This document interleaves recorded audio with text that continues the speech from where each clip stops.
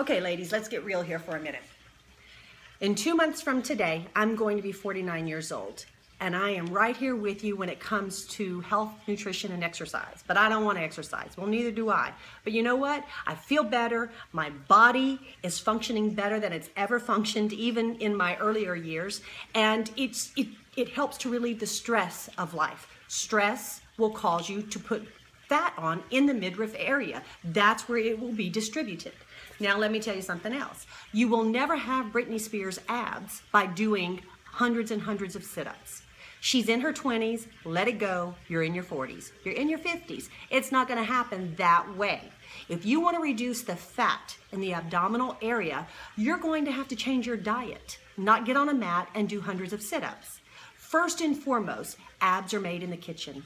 You're gonna have to let go of the fizzy drinks, let go of the sugars, let go of the processed foods, and swap those out with high fiber alternatives. Even yogurt. A lot of my women are like, well, I eat yogurt and I put fruit on it. Yeah, well, fruit's good, but it's still got sugar in it. So you have to balance that out. Yogurt, check the label. Even though it's healthy, there are healthy yogurts that are very high in sugar.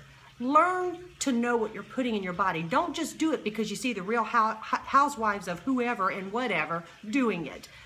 You follow your body, follow your doctor's orders, follow research, not just take someone's word for it. Don't just take my word for it. Google it, go online, read.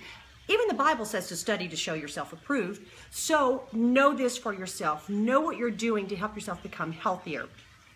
Stress hormone cortisol will accumulate in the midriff area. So you got to start relieving stress. How do I go about relieving stress? Exercise. Get out and walk. Ride a bike. Jump rope. Move your knees up and down. It's very, very important for women our age to start lifting weights. You say, oh, but I don't want to be big and bulky.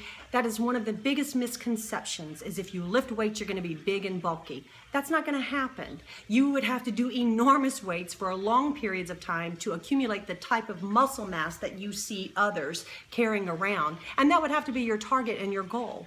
So lifting weights is not going to make you a big, big, bulky person. It's actually going to help you. And the stronger you build your core and the stronger your muscles are, the more weight training you do, the more fat you're burning off of your body.